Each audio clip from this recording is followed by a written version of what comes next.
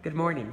My name is Vardavar. I'm the Regional Director for the Armenian Assembly of America, and I am so delighted to introduce you to Emily Ekshian. She is one of our interns this summer on the Armenian Assembly's summer internship program in Armenia.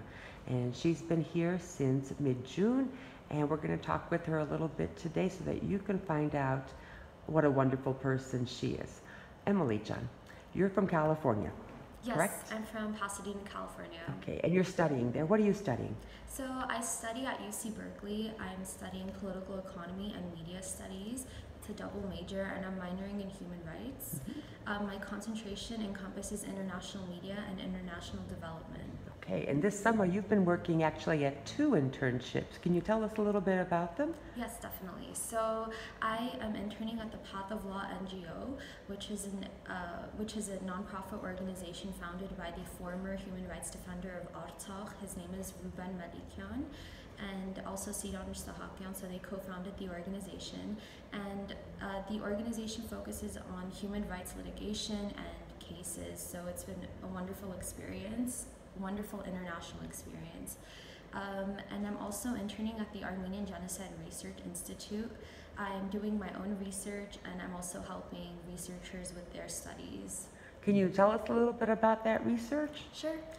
So my research encompasses the 2016 war and ceasefire violation of Azerbaijan inflicted on the civilians of Artsakh. So a primary aspect of my research is proving that the violation is indeed Azerbaijan's responsibility, and I'm also incorporating civilian perspective into my research, so it's going to be all-encompassing. Excellent. Thanks. Now, I don't know if all of our viewers know that this internship that you're doing is 3-part. So the first part is gaining international work experience, which we just covered a little bit. The second part is also meeting with with leaders in the communities, both here in Armenia and in the Republic of Artsakh.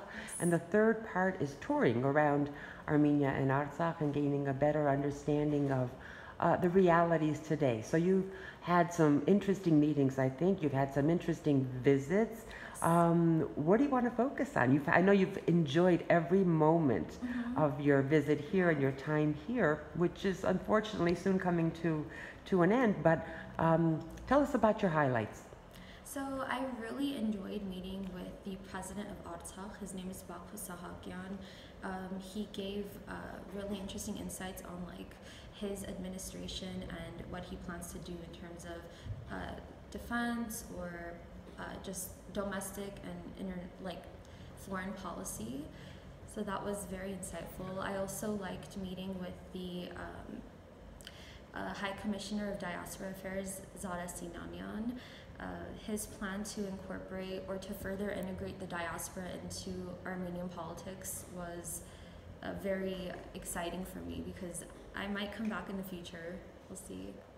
Well, there's a lot of hope that people like you who are dedicated will come back in the future, and I know Zara is always very energizing and invigorating.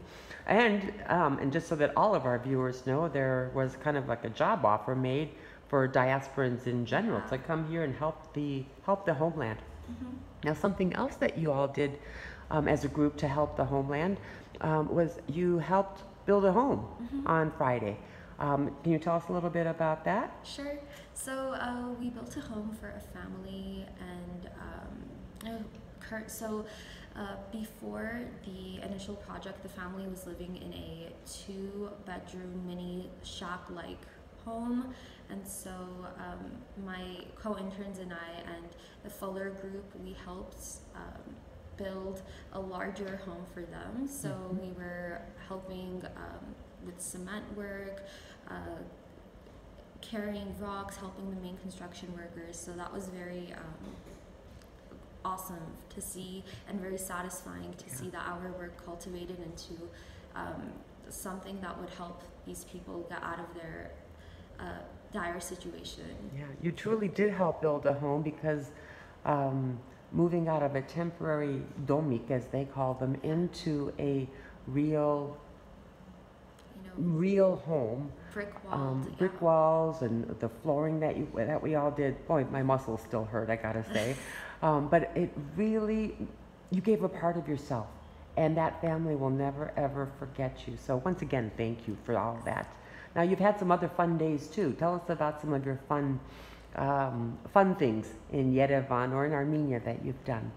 So actually one of the highlights of like the fun events that my co-interns and I participated in was Vardavar. That was awesome. So that very was yesterday, right? Yes. Mm-hmm. So we went to all like the main spots in the Gendron, Swan Lake, Gino Moskva, Republic Square, and the entire city. Like it was like I did not envision it to be a countrywide, like everyone is participating, adults, children, grandparents, officers, regular like businessmen, like everyone was involved. Yeah, so that was so cool. Excellent. It like captured the essence of who we are as Armenians. Yeah. Everyone was together. Yeah. And no one's exempt from getting water splashed on them. Okay. So tell me, what made you decide to apply to the Armenian Assembly Summer Internship Program? So it was like mid-December and I was looking for programs abroad. I really wanted an international experience, and I thought like, you know, what's better than helping my homeland? Nothing. So I searched the programs, and Armenian Assembly caught my eye, and I decided to apply, and it worked out. We are so glad that you did. That you did apply and that it's worked out and that you're very happy with it. I know that your supervisors are very happy with you, and I'm so glad that you've gained that international work experience. Thank you. So tell me, what would you say to potential applicants for next year? What would you recommend they do or not do, or expect or not expect? So if you haven't been to Armenia, I just want to say it's going to be a very adventurous experience for you. Especially if there's a language barrier, do not fret, do not be afraid. You can do this. Everyone is very accommodating. It's a very accommodating and hospitable culture. So wherever you are, someone's going to have a lending hand for you. I also recommend just getting situated with main sites within the city or outside of the city that you'd just want to visit or see, and maybe on a free day you can go see it. So excellent, excellent. You know, maybe you recall whenever we have a new group of interns coming in, I always say that I hope that Armenia will change them. Mm-hmm. Do you feel like you've been changed? Definitely, I do. I feel that my vision, my academic and professional vision, has become a lot more clearer for me. I know now what spheres I want to focus on, like domestic Armenian human rights issues, international affairs. So this internship really helped me kind of gauge what I want to do later on. And it was also a very humbling experience for me, especially engaging with people that live here. And for instance, the home we built with the Fuller group for the family, that was extremely humbling. Yes. Yes, so Fuller certainly is a humbling experience, because you get to see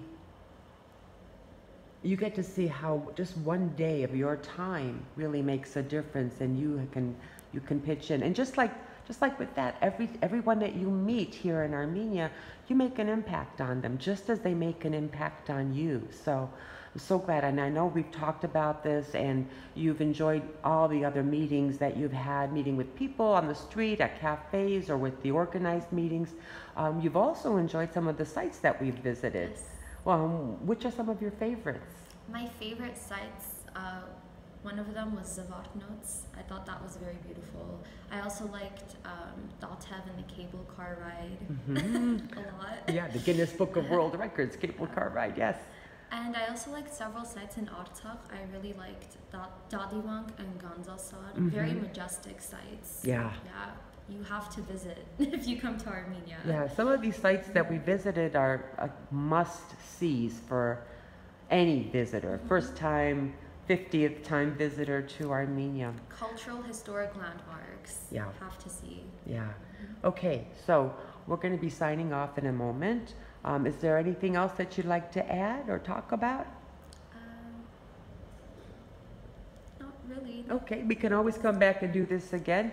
So for right now, I don't want to say goodbye to you. I want to say arajam, which means so long, and we'll see you later. Emily, it's really been a pleasure getting to know you this summer, and a privilege for us to have you as an intern. So thank you so much for all that you've done and all that you're going to do. I see big things in your future. Thank you. Okay, thank you. Bye-bye.